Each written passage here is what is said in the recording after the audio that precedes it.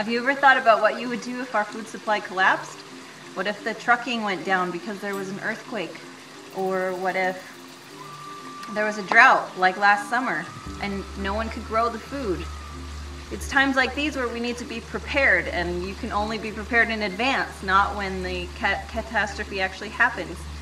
So come join us. So I've turned our waterfall off so I can tell you a little bit about our aquaponics system. Basically the marriage of aquaculture, which is farming fish, and hydroponics, which is growing plants without the use of soil. So the fish fertilize the water, and then we pump that fertilized water full of ammonia into this. It goes through this pump right here in the base of the fish tank. It goes up through a system of pipes and comes down and fills up these grow beds here.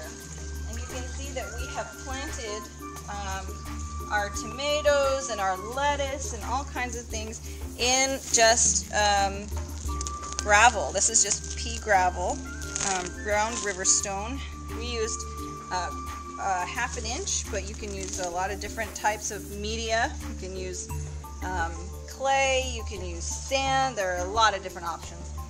And so the gravel acts as a biofilter, and it's coated on all sides with bacteria. We raise the bacteria because it's attracted by the ammonia.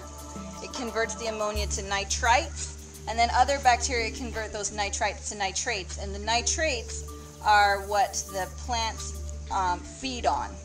So these plants can grow incredibly quickly. They can be planted very closely because their root system doesn't need to be very large because the nutrients go to them instead of them going to the nutrients. And you're also harvesting a lot more because that nutrient availability is just constant. So you can see how these tomatoes are planted incredibly close to one another. In a soil situation, this is not okay because these plants are going to get big. They're going to, their root systems would compete.